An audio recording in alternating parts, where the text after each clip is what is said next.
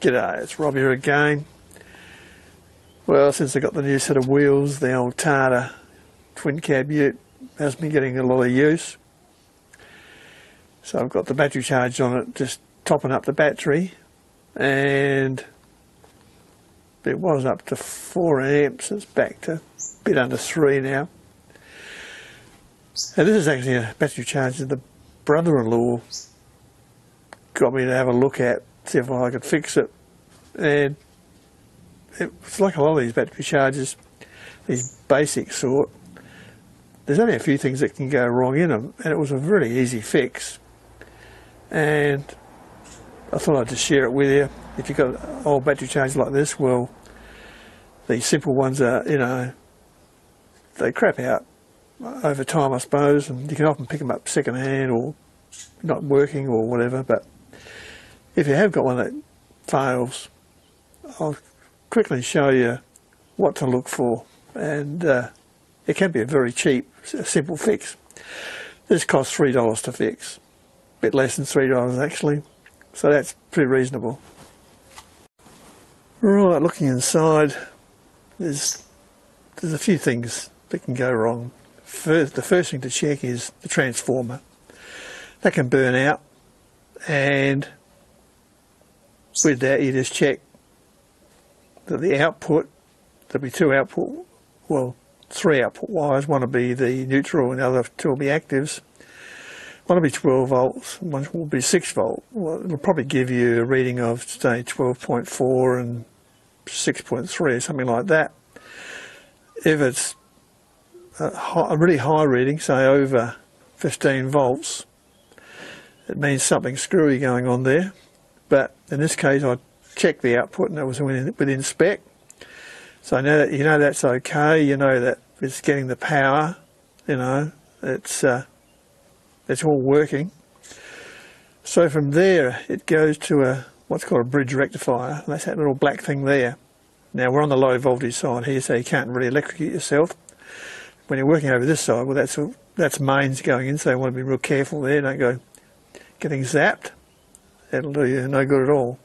Well, what happens is this 6 volt and 12 volt outlets, they go to this front switch, and that then connects either of them independently to the centre pole, which takes it back to the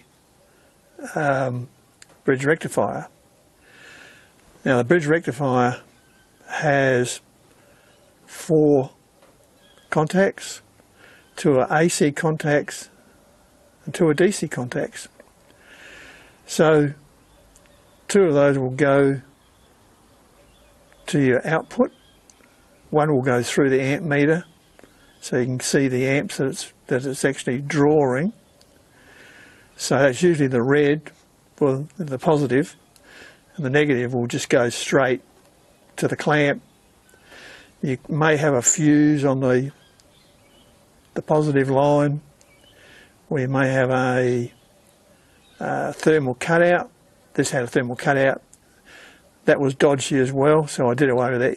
You don't really need it unless you're dead short these things. In all the years I've used battery chargers, I've never ever blown a fuse or more shorted one out, so you know, it's up to the user. If you're careful, it'll work all right.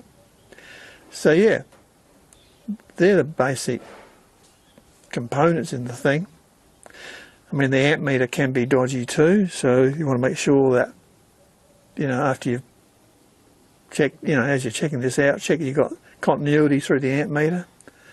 And yeah, we'll have a look at the bridge rectifier, and I've got a spare one on the shed. You've got another one of these you're going to lob on me to have a look at. Same problem, bridge rectifier's been burnt out. That's what happens. They get a dead short on the terminals, and these things get overheated, and then that's the end of them. If you've got a fuse, the fuse will blow. The thermal cutouts, they may or may not work. In this case it didn't work, and it then cooked up the bridge rectifier. We'll have a look at the old one I took out, and you can see the damage. Right, here's the thermal cutout. So gadget looks like that. makes a contact when it's cold. If it gets too hot, the spring back will straighten itself out and it'll pull those contacts apart and it'll cut out the DC flow, and it will save the bridge rectifier. So this will be between the transformer and the bridge rectifier. This is the bit that goes on them generally, and you can see if you look at this closely, it's got a crack in it. See that crack? It's got overheated to the degree that something inside has had meltdown, and then it's just cracked the plastic or bakelite or whatever this thing is made of. These little symbols on it show you the correct way to install it. And if you can look at the one that's in the unit you've got, you'll see it'll be the same. It'll have marking for AC on two corners.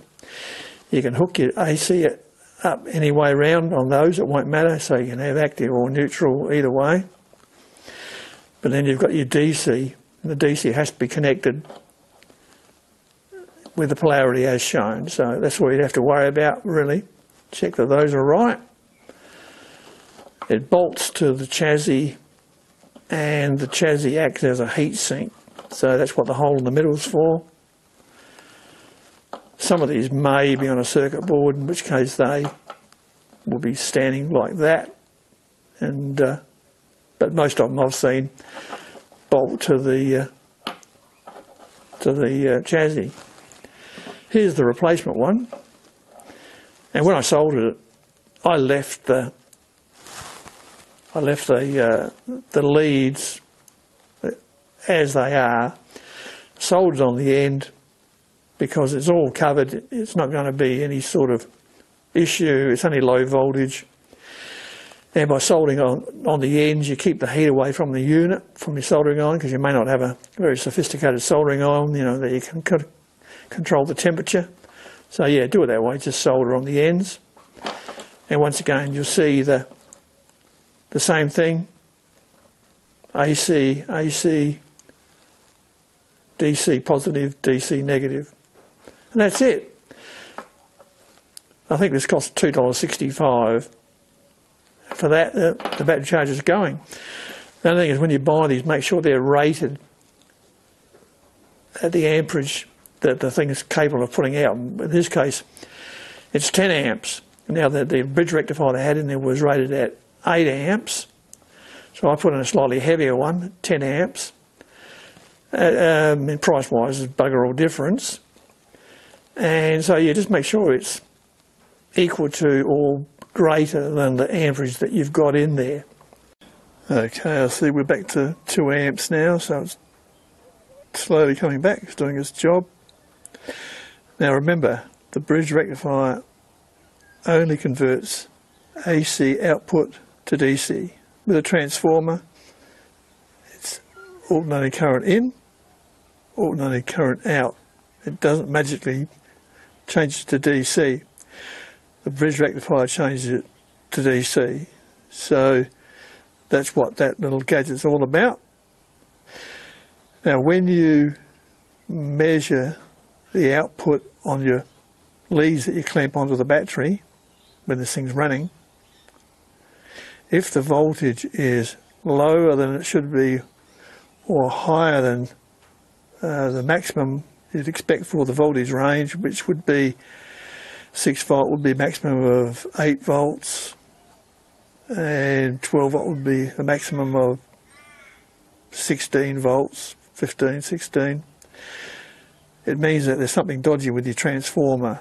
It's got nothing to do with the bridge rectifier. The bridge rectifier only smooths out the waveform. It doesn't change the voltage, and if it does have any effect, it will be minimal, very slightly lowering it. So, yep, the transformer can be dodgy for whatever reason. Okay, that's about it. In this case, the case is open because I left the lid up the farm. It was just a matter of work on the basic unit.